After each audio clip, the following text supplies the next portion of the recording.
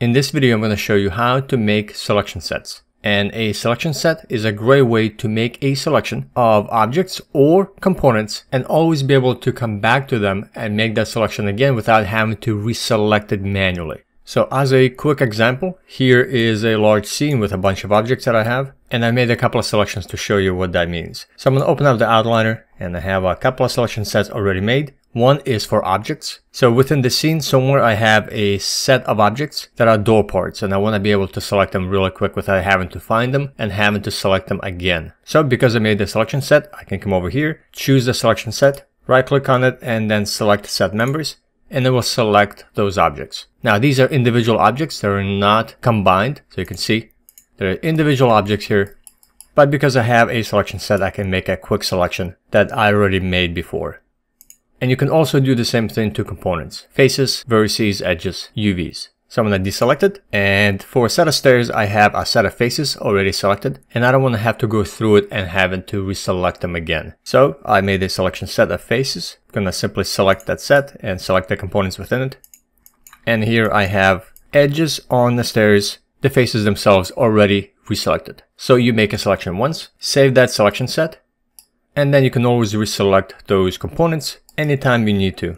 Great way to save a lot of time. So here's how to do this.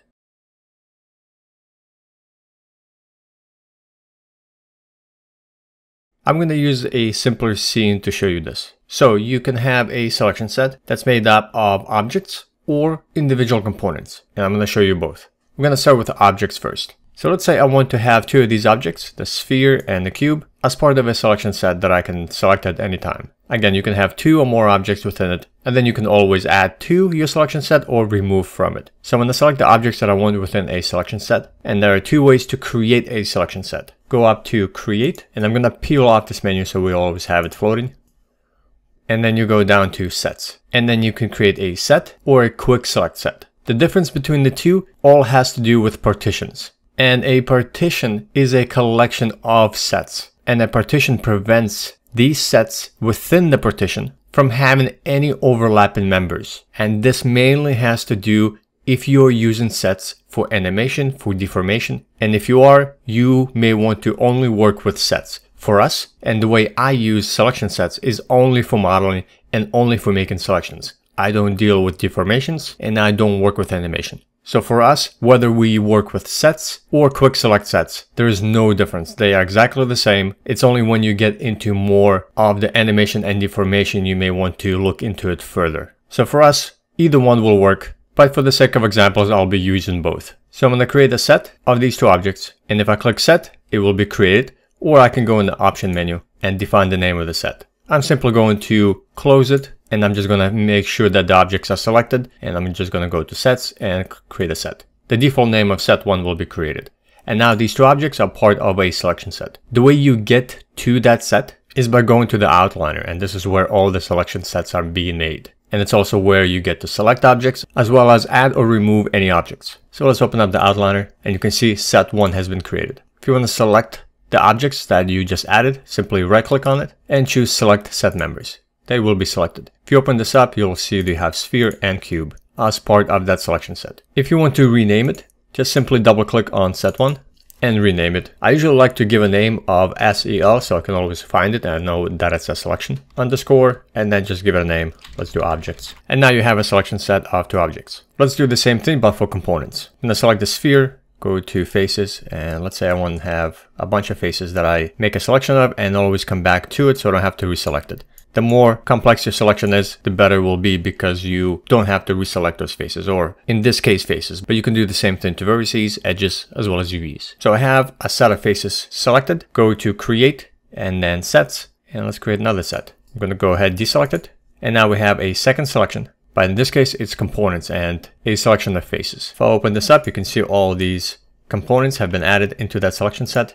And if you want to make that selection again, simply right click on that selection set in the outliner and choose select set members. And the faces have been selected. Now my object is not selected, so if you want to have that faces component mode enabled, just go into that object, go to faces, and then go back to the outliner, right click on the set, then choose select set members. And now you can do whatever you want with these faces and continue working with them. Now let's go a little deeper and go through some of the options you have when you do have a selection set. So I'm going to go back to object mode, and let's say you want to delete a selection set. Just simply select it inside the outliner.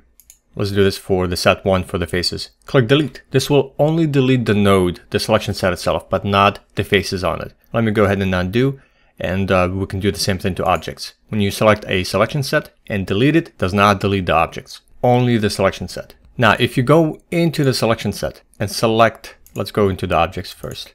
Open that up. We have 2 objects in it. If you select the object within the selection set, it will select that object. And if you hit delete now, it will delete that object. So just be careful knowing what you are making a selection of. Is that a selection set or an object within it, which will delete that object. If you want to remove or add an object into a selection set, it's very easy. Again, this has to be done inside the outliner. So if I want to remove the cube, I just simply select the cube inside the selection set, right click on it, go to sets, add selection to a set, or remove selection to a set. Let's remove it. So I'm going to select the set itself that I am removing this object from. And now I only have the sphere. If I want to add these 2 objects or 1 object, just select them, right click on the outliner, go to sets, and then add selection to a set. And in this case, we're going to choose select objects. And now they have been added.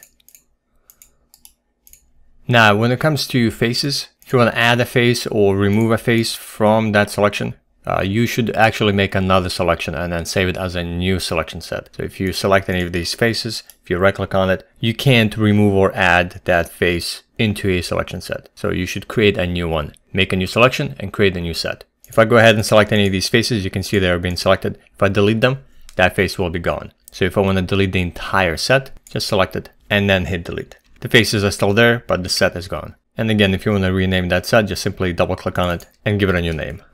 When you have a lot of objects here inside the outliner, you can actually only display sets. So if you give a proper name, such as I did for SEL, you can search for it and selection sets will come up. This is a great way, renaming it with a way that you can search a lot faster. If not, you can go to show, objects, and choose sets. And this will only display the sets within the outliner that you have. Let's go ahead and clear this. Another menu I want to show you if you want to get more involved in selection sets and go deeper into them. There is a relationship set editor that you can use. So instead of using the outliner, that's what I always use, and I don't deal with the relationship editor. But to take it a step further, let me go ahead and close this. If you go to Windows, Relationship Editors, you have a Set Relationship Editor. Open this up, and here are your selection sets. And when you select a selection set on the left hand side, this will display which objects are a part of it. So this is more of a sticky menu. This is not something you left click, hold and drag things into like a folder. It simply selects the objects that are already within a selected set. And you can remove it from here by left clicking on an object on the right hand side. So now the cylinder has been removed, or you can add things into it. So let me go ahead and remove the cylinder. And to show you that it's true, if you right click on the selection set objects, you have a same set of menu here, select set members. It will select the 2 objects, but not the cylinder. If you want to add that cylinder, just make sure the selection set is selected and just add the objects you want to have a part of it. And now the cylinder has been added. If I deselect it and reselect it, it's all a part of it now. So this is more of an involved menu if you want to start using it for easier way to make selections and removing objects. Outliner is usually enough. And the last thing I want to show you is a quick selection set, which is the same thing as sets, but it just gives you a quicker way of making selections of those sets as well as renaming them. And that's what I usually prefer to use. So I'm going to go to the outliner. I'm just going to delete the 2 selection sets that I made. So now we have no selection sets. So I'm going to make a selection of objects that I want to have as part of a selection set. Then go to Create, Sets, and in this case, I'm going to choose Quick Select Set. Menu will pop up for me to name it. So this way, there is a menu right away, so you can name it and you don't have to go to the outliner. Rename it anything you want. I'm going to choose Select _ Objects. And here you can actually add this selection as an icon to your shelf, whatever active shelf you have open. So there will be an icon right here for you to left click and make that selection very quickly without having to go into the menu. And you can do this again for objects or for components. So I'm going to not add to a shelf at the moment. Just click OK. And now we have a selection set for these 2 objects. Again, you can go to Outliner and make that selection. Or you can go to Select and you will have a new menu that was not available if you chose sets. But because we're using quick selection sets, you have quick select sets, and here's our select set for objects. So this way we have a drop-down menu to make a quick selection of those sets. And now also let's do the same thing for components. In this case, I'm going to just select a bunch of vertices.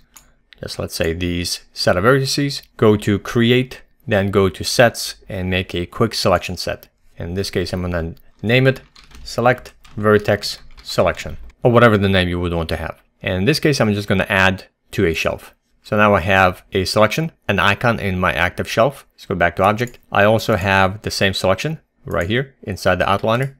And if I want to have the vertices selected, let me switch over to vertex component mode and then enable my icon in the shelf or in the outliner and make a selection. So now I am within the vertex component mode, I'm making a selection, and those vertices are selected for me to work with. So this is a great way to speed up your selections and have ability to come back to that selection and reselect it again. Saves a lot of time, especially for components. Now selection sets are just a small part of the bigger picture in Maya. And if you want to dive deep into learning Maya for modeling and UVing, specifically for environments and props, take a look at this in-depth tutorial course, Maya Foundation. It is the home study course that will show you everything you need to begin modeling and to begin UVing your objects completely from scratch, and includes 65 videos and 18 hours of in-depth instructional information.